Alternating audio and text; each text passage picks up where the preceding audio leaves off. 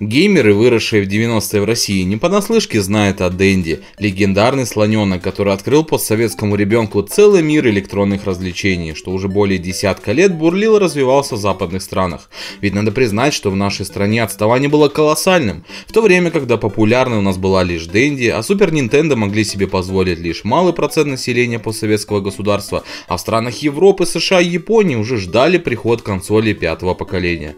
16-битные консоли там уже начали устаревать, а мы с радостью открывали для себя новые игры на приставочке со слоненком на корпусе. Но каковы истоки происхождения Dendy?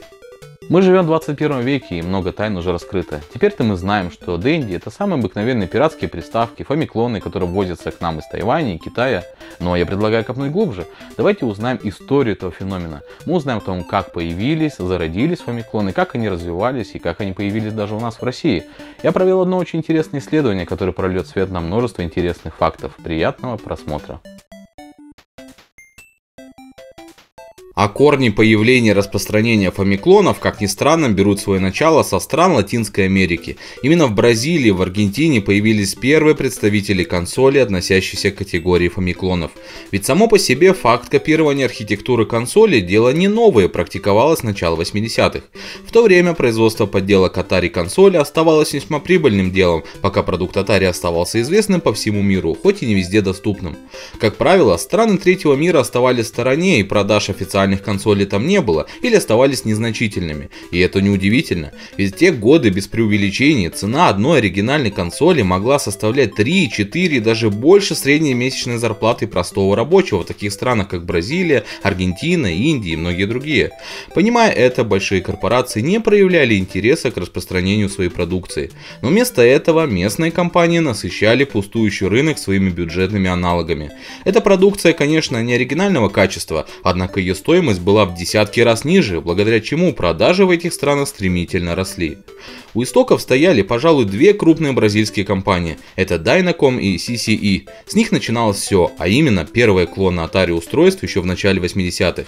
Вместе с консолями продавались также игры, что в свою очередь представляли из себя дешевые подделки, сделанные на заводах без участия оригинального производителя.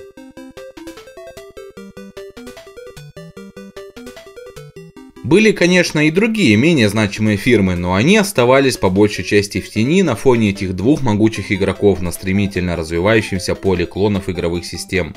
Но что примечательно, это не являлось их собственным изобретением, и все дороги приводят к одной большой компании – тайваньской Bit Corporation. Ее по праву можно назвать дедушкой пиратского рынка консолей и видеоигр. Именно эта тайваньская компания, доподлинно известная, производила свои консоли, сконструированные путем реверс-инженеринга для CCE. Интересный факт. Первые 9 игр из стартовой линейки консоли CCE полностью соответствуют первым 9 играм, что сделала Bit Corporation для Atari 2600. Dynacom же усиленно скрывает свои истоки производства, и нигде в интернете точной информации об этом нет.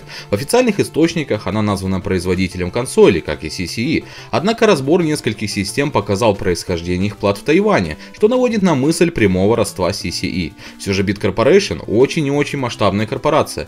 Она внесла большой вклад в зарождение и развитие пиратских консолей. Позднее их влияние лишь усилилось, и они открыли в Южной Америке свою собственную дочернюю компанию Bit Аргентина, что занималась в основном распространением картриджей для фамиклонов и немного приставками, пусть и недолго.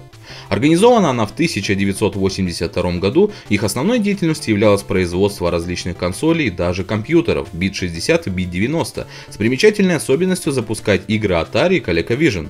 Их клоны Atari 2600 неплохо продавались даже в ряде стран Европы под названием Amigo. В их ассортименте даже был комбайн, совмещавший ColecoVision и SG-1000, что отметился на прилавках в Австралии.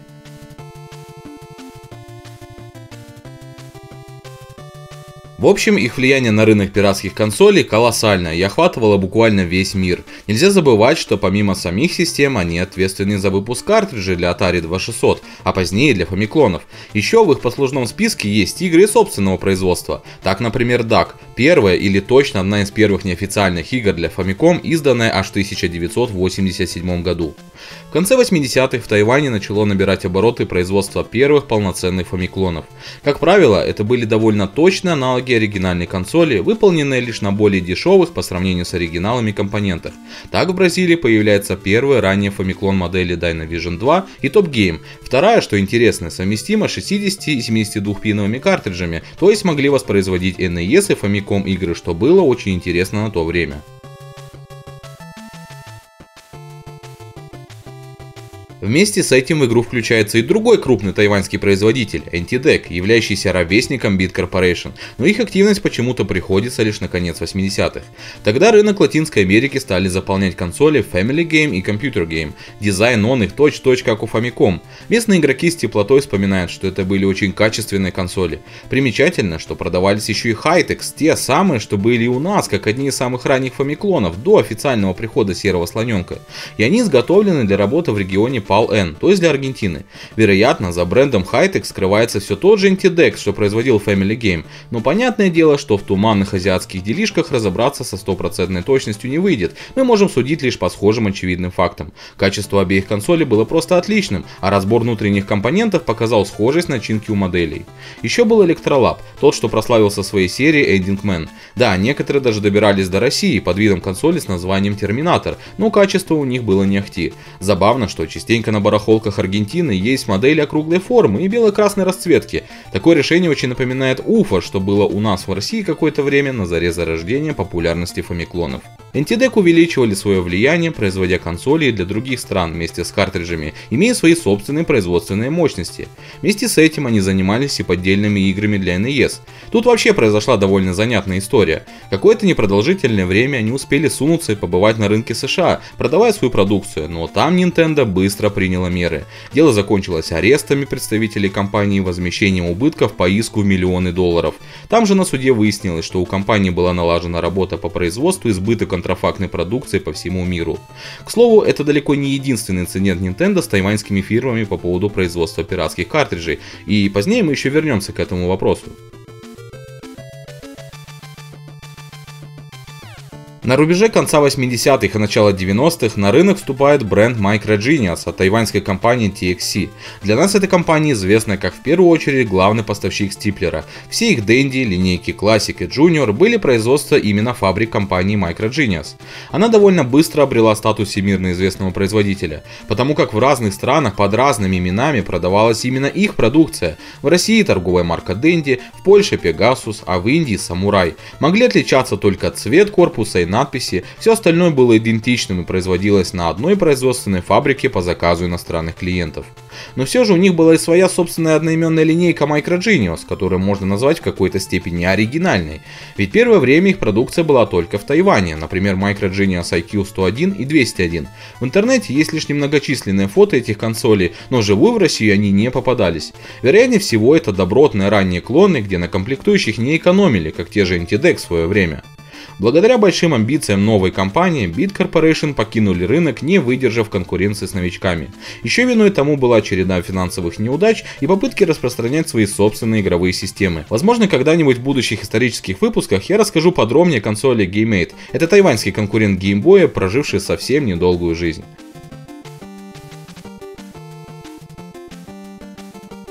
NTDEC в большей степени стала заниматься лишь производством игр. Даже на страничке Википедии говорится о ней как о производителе картриджей с разными играми и многоигровками. Однако только немногочисленные латиноамериканские источники упоминают об их собственных консолях. Видимо, с приходом TXC, а также после разборок с Nintendo, производством консоли они больше не занимались, по крайней мере в каком-либо серьезном масштабе. Так развитие фамиклон-сцены шло вперед и сменялись фавориты. Однако самое интересное еще будет впереди, ибо Китай в полной мере включился в дело лишь в начале 90-х, и это предвещало переворот. Но давайте немного углубимся в историю и увидим, как Китай готовился к тому, чтобы стать крупнейшим поставщиком фамиклонов и картриджей по всему миру, потеснив тайваньских коллег.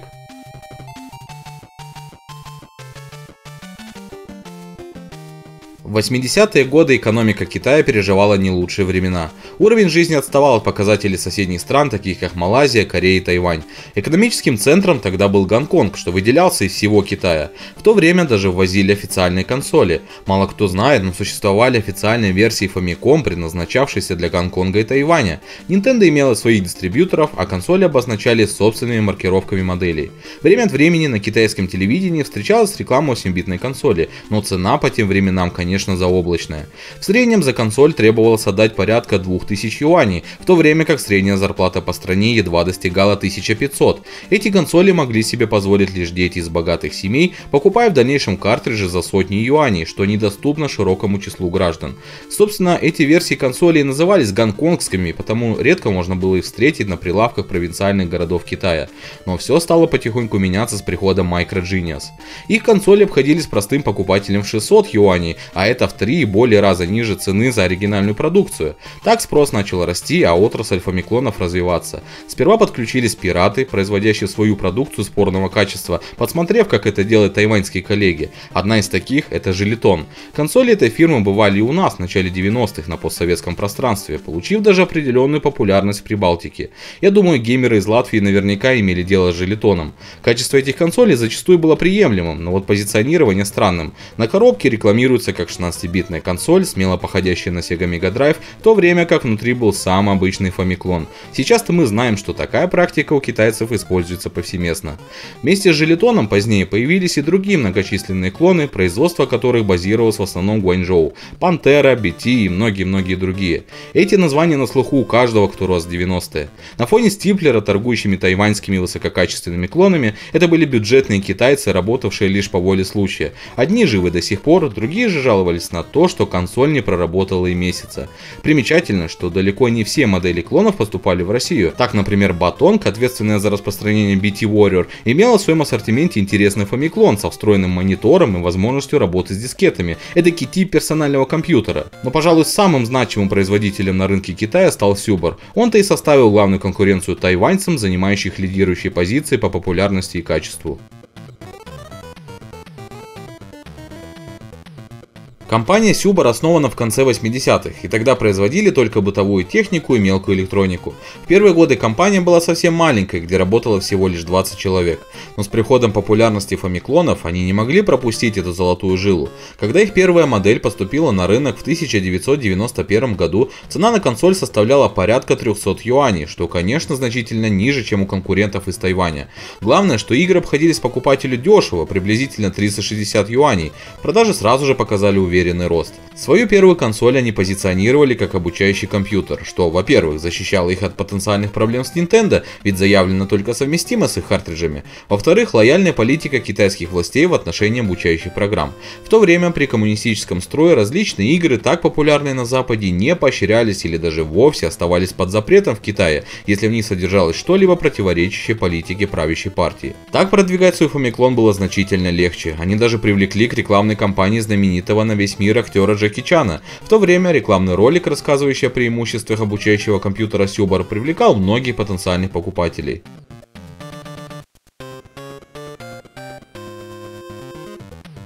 Но не все шло так гладко, по крайней мере у производителей картриджей. Когда популярность пиратского 8-битного рынка консолей и игр достигла своего пика, особенно с приходом Китая в игру, это не могла проигнорировать Nintendo. Сначала пошли иски в отношении компании EMC, что поставляла чипы для плат консолей многим производителям, а также для игровых картриджей. Учитывая то, что 30% акций компании принадлежали правительству Тайваня, это не спасло их от Nintendo. По их данным, порядка 70% контрафактной продукции электроники и видеоигр приходились на тайваньского производителя. В дальнейшем судебные тяжбы не обошли стороной компанию Winbond. Их чипы можно частенько встретить на пиратских многоигровках Dendy. Это уже китайская компания, имеющая проблемы с Nintendo как правообладателем. Шло время, в начале 90-х на постсоветском пространстве стали появляться непонятные приставки, тогда еще без слона, что станет символом всех 8-битных консолей. Желетон, Hitex, победоносный боец с ошибкой в названии. Их было очень много. Так постепенно мы стали приобщаться к целому миру видеоигр, но по-настоящему получить весь опыт мы смогли только благодаря Dendy. Он все и вывел на абсолютно новый для нас уровень.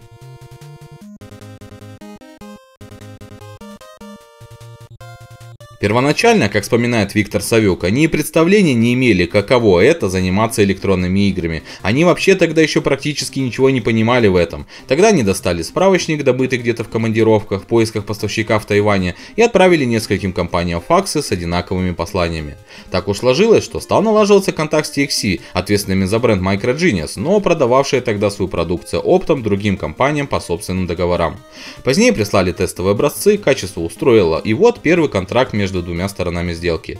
В газете «Коммерсант» тогда была интересная заметка о том, что Стиплер заключил договор с одним тайваньским производителем, имя которого держится в тайне, на производство и поставку консолей. Собственно, все было открыто и честно, никто и не заявлял, что данные консоли российского производства. Первая партия — это модели Dendy Classic, что имели достаточно высокую стоимость, но и они пошли на ура. Хорошим шагом являлось внедрение в продуктовую линейку Dendy Junior. Эта консоль появилась позднее Dendy Classic, но уже была заметно удешевлена в производстве, при том, что не потеряла в качестве. Она и становилась в России народной приставкой ввиду своей доступности. Многие, если сомневались в целесообразности покупки Dendy Classic, уже не смотрели в сторону более дешевых неизвестных клонов, когда есть Dendy Junior с официальной гарантией. Тогда еще сыграла роль агрессивная реклама Стиплера. С их подачи появились первые журналы, посвященные играм, видео о Dendy, позднее именно из него зародился легендарный известный Великий Дракон. Затем передача Dendy «Новая реальность» с Сергеем Супоневым, ставшая культовой среди отечественных геймеров. Тогда, в эпоху, где не было интернета и доступен лишь один телевизор, такие передачи были настоящим окном в новый неизведанный мир, где можно узнать новые игры, получить свежую информацию про все, что так близко молодому геймеру. Удачная маркетинговая политика привела к тому, что Dendy стал номером один и чуть ли не нарицательным именем для всех 8-битных консолей. Но интересная историческая деталь была еще в том, что Subor мог сыграть значительную роль для нашего российского слоненка.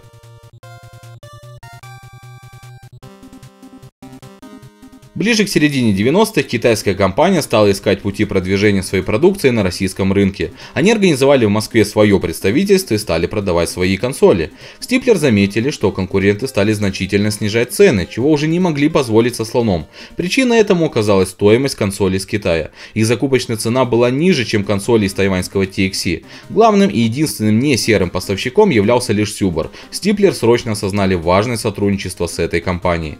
Савюк понимал, что если не наладить дружбу с китайской компанией, то Subor и дальше будет развиваться под собственной маркой, тем самым они отпустят сильного конкурента. И тогда он предложил гениальную сделку. Стиплер размещает заказы на Dendy в их фабриках в обмен на эксклюзивные права продажи приставок Subor.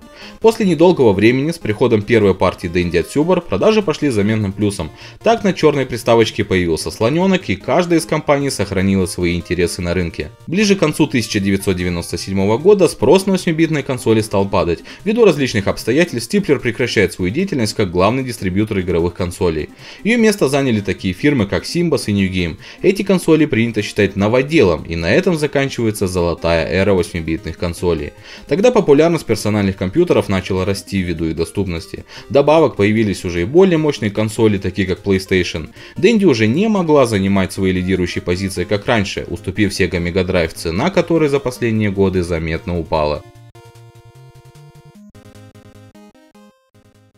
Как видим, у фамиклонов была богатая история. И кто знает, если не те события, которые развернули в странах Азии и Латинской Америки, был ли у нас Серый Слоненок и какие игры мы бы играли? Если вам было интересно, вы что-то новое узнали из этого фильма, то, пожалуйста, поддержите его лайками и обязательно оставляйте свои комментарии о том, какая была ваша первая приставка и как вы познакомились вообще с миром видеоигр.